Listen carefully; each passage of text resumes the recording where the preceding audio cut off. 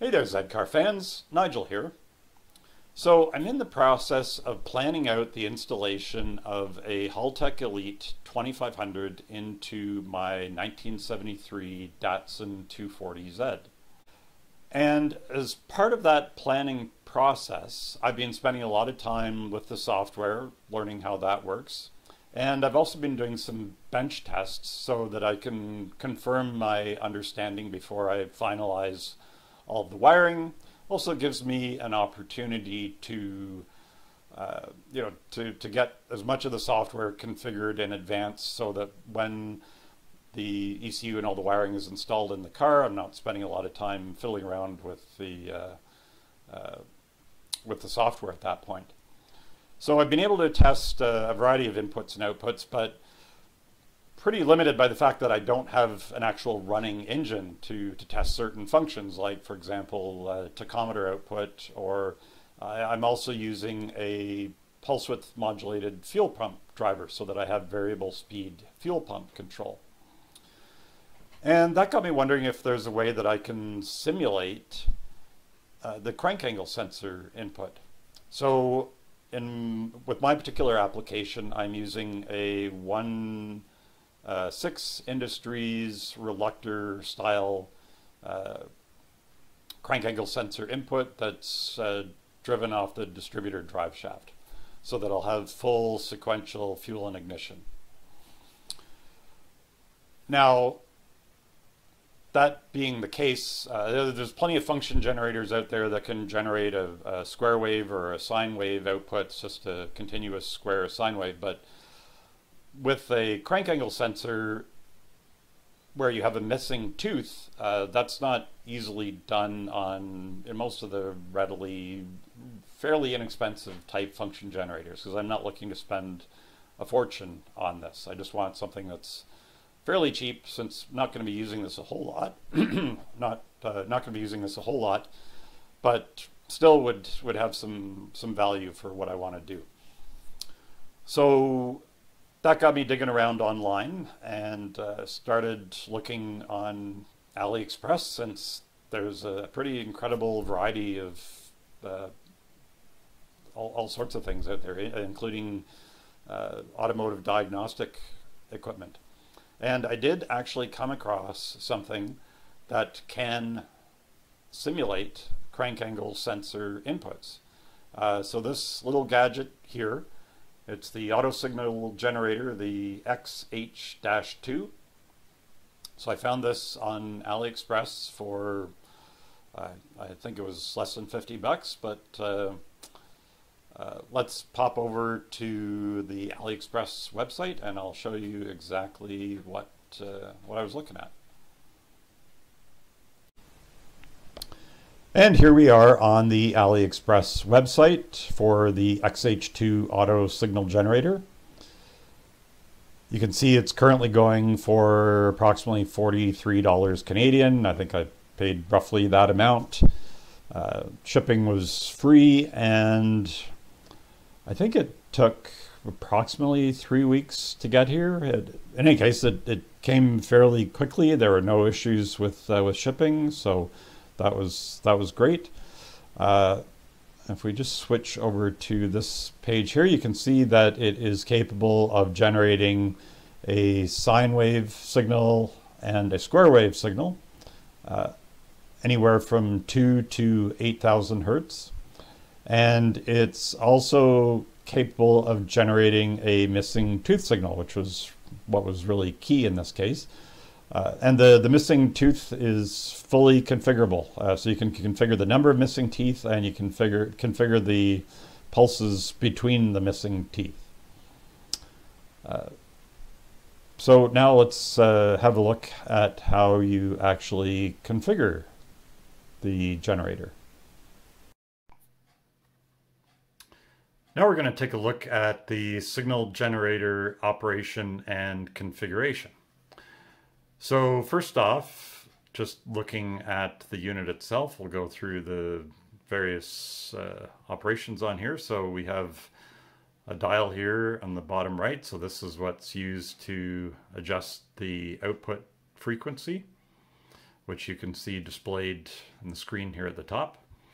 Then in the bottom left, we have the push button that's used to select a sine wave or square wave output. The set button is used to cycle between the various output frequencies, along with selecting the missing tooth profile, and also for configuring the missing tooth profile. And then these arrow buttons are used for the individual settings for the missing tooth pulses and number of missing teeth. So to actually select a frequency output, what you do is you turn this dial all the way fully counterclockwise. You'll see the signal out light starts flashing, and you'll see 2 displayed in the screen here. So to toggle between the various output frequencies, you just press and release the set button. So currently it's set to 2000 hertz output. So there's 3000 hertz, 4000 hertz, etc., all the way up to 8000 hertz output. There are also 9, 10, and 11 output settings available here. Those are all simply 0 to 100 hertz. So I'm currently using 2000 hertz output. That will give an RPM output with a crank-driven crank angle sensor of up to 10,000 hertz. So that'll give me the 6,500 RPM approximately that I'm looking for. To select the crank angle sensor missing tooth profile, you just make sure that the dial is turned so that you have a frequency output greater than 2, and then you just again press and release the set button to toggle between the missing teeth profiles that you have configured. So you can see there are several options available in here. I'm using 23 to 1, so to show how that's set up, again, just make sure that your dial's in the frequency output range here. And then just press and hold the set button. And now you can see that we're into the configuration for the missing tooth profile. So one thing to be aware of here, which threw me off to start. So as mentioned, I'm using the 1/6 Industries crank angle sensor, which is a 24-1 tooth pattern. So initially I thought when I'm setting this up that I would set this to 24, and then this would be the -1 tooth. In actual use, that's not the way it turns out that this works. You have to set it for the number of pulses between the missing teeth, which is what this number is, and then this is the actual number of missing teeth. So this isn't really a minus for the missing tooth count. That's why I have, even though I have a 24-1 tooth count, there's 23 pulses between the missing teeth, so that's why this is set to 23. And then I have 1 missing tooth. So just something to be aware of when you're configuring this. In any case, once you're in here, it's very straightforward to set up. So you just use the arrow keys to increase or decrease the pulses between your missing teeth. And then when you want to set the number of missing teeth, you just press and release the set button. And again, just use the arrow keys to increase and decrease the number. You can go all the way up to a total of 9 missing teeth. But I'm using 1, so we'll leave that set to 1. Then when you're finished, all you need to do is press and release the set button, and you're back to the frequency output setting.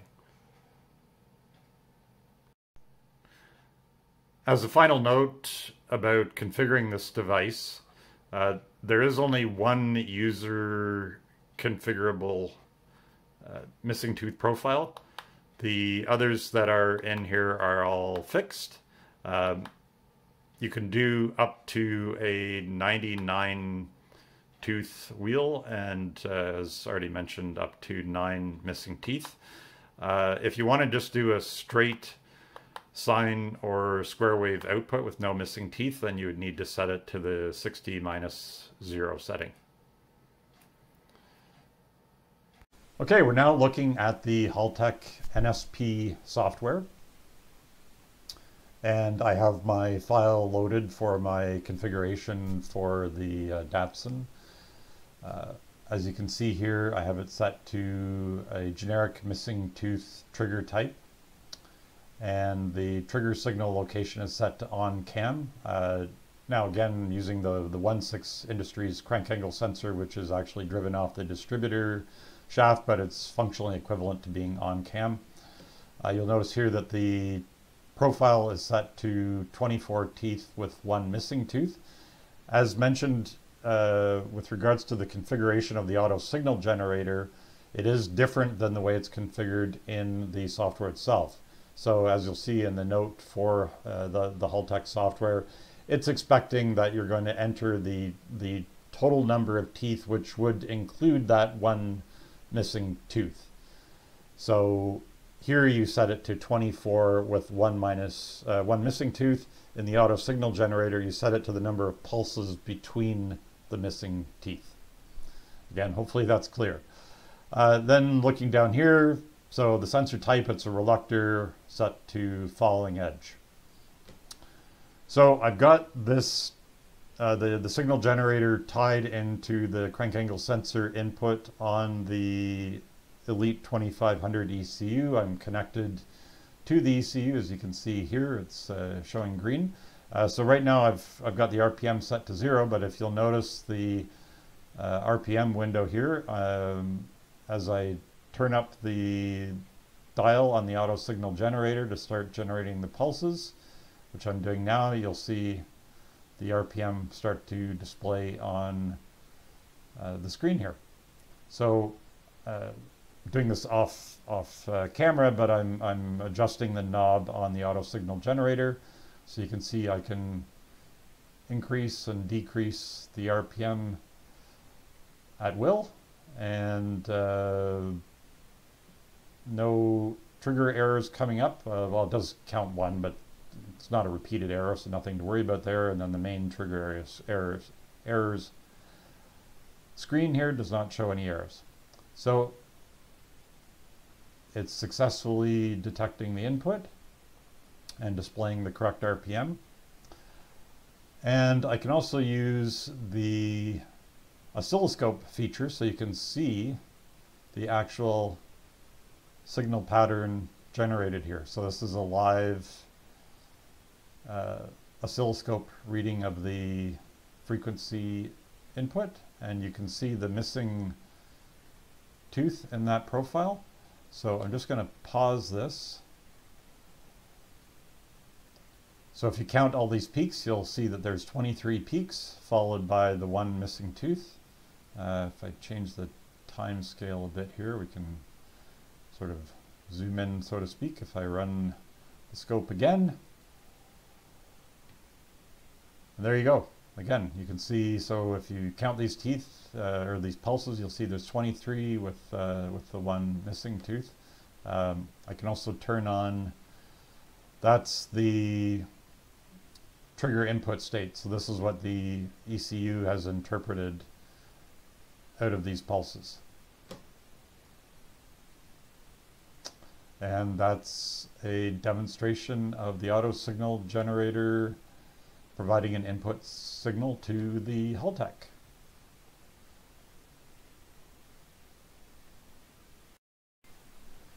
And there you have it. I hope you found this video informative. A couple of notes before we end. First off, keep in mind that this number displayed here is the frequency output, not RPM. So don't look at this number and expect it to align with the RPM reading in your software. I'll try to remember to include a formula in the description for how to convert the frequency into RPM. The other thing is with regards to power supply for this, so I'm just running this off of a simple little 12 volt DC power supply, same supply that I'm using to power the Haltech Elite. But the leads on this are alligator clips, so if you want to use this for diagnostic purposes, when the system is installed in the car, you can just clip the alligator clips to your battery to get this guy operational.